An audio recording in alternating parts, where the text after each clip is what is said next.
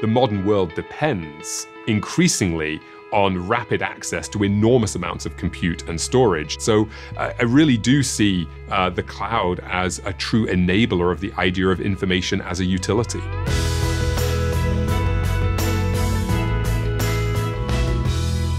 Let's assume that you are one of these visual effects studios like Powerhouse, and you had to develop all of your own hardware on premises.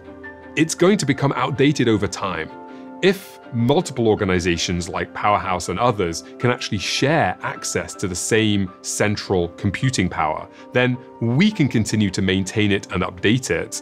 You see organizations like Powerhouse reporting that there really is close to zero latency in being able to manipulate these files. That was hard to achieve in an on-premises infrastructure. Media and entertainment that's got such high demands for rapid turnaround of very large files.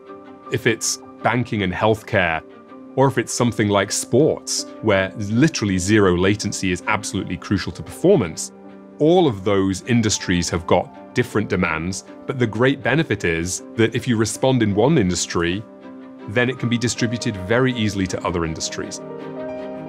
A fascinating story is NBC Universal, and we've been working with them for years, but specifically around Peacock, the launch of their new streaming service. It went from inception to full delivery in 15 months.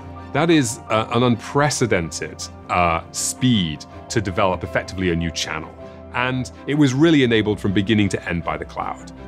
Organizations like NBC Universal have got these deep back catalogs and archives, and the cloud means that they can be stored efficiently and cheaply, so therefore you can also commercialize this long and illustrious history that organizations like NBC Universal have.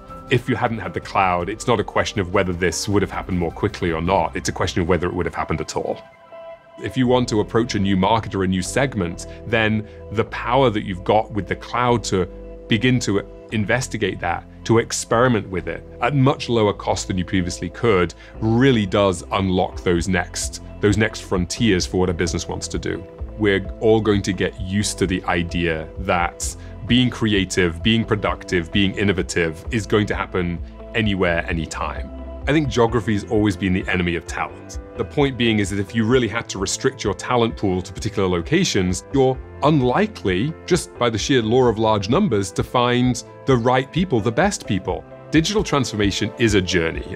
You don't complete your digital transformation. You're constantly undergoing it and looking for the next frontier. So we see these relationships between AWS and our customers as a true partnership over time. We're going to be able to deliver very powerful tools and very powerful collaboration services to people who can therefore work wherever they need to work or wherever they want to work, and balance their work life, their personal life, their family life, and overall be more productive and also be happier in their work.